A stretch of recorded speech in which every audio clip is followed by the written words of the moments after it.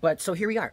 I don't know. Oh, 22, 22, 222 on the counter. I don't know what we're talking about here. I don't know what's about to come through.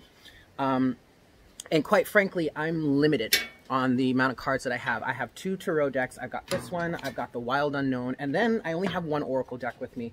And it just so happens to be the Romance Angel. So, so we're gonna kiss it, y'all. We're gonna keep it a little simple, stupid, ain't we? We just gonna kiss it. All right, y'all. Okay, so I don't even know what we're gonna be talking about here. Spirit wants me to do this reading. I want to do a reading, so this is just gonna be a general energy, yeah. And we're just gonna have fun with this. So, if you want to pause the video now, go get yourself a nice cocktail. Go get you, smoke them if you got them. Get a snack or something. Go ahead and do that, because this is real chill. And I mean, this is for you guys on Patreon. And so I'm just going to keep it real and do me. And if you like that, then yay. Thank you. I don't know. All right, kids. So for the Patreoners, one more shuffle.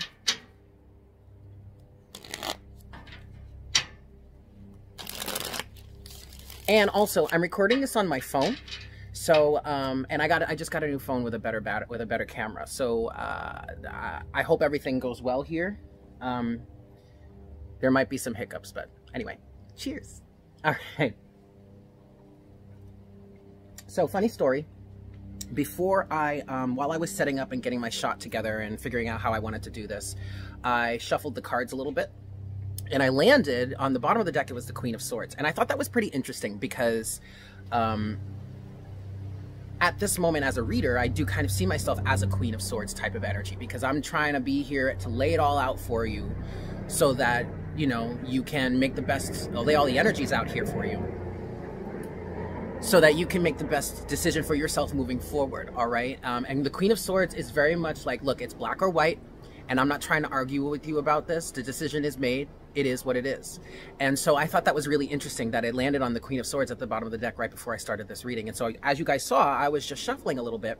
And look what's still on the bottom of the deck. That good old Queen of Swords. And to be honest, this is kind of giving me a feeling like we're about to get down to some shit. Okay.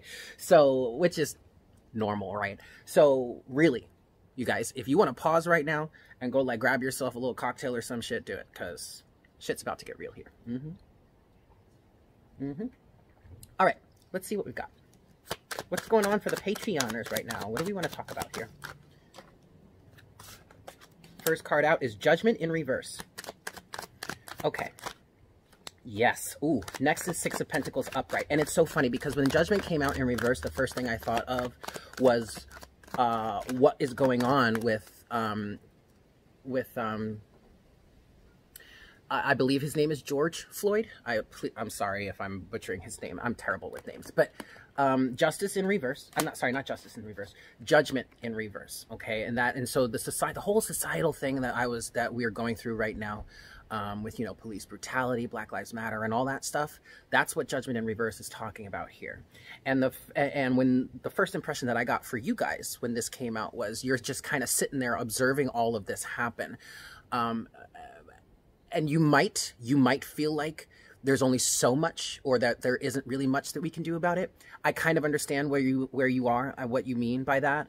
But what I was feeling with this for this Patreon collective here is that we're just kind of sitting around watching all of this happen. We're watching, and Judgment. Okay, so we're watching the lack of awareness, or we're watching people wake up.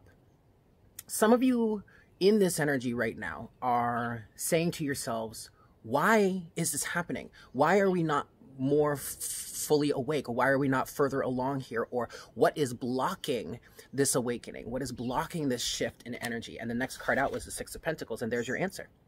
A lack of reciprocity, a lack of care, a lack of balance between give and take. But you see, we already knew that, you guys. Okay, we already knew that. But then, see, there you go. At the bottom of the deck is in fact, the Ace of Swords. All right.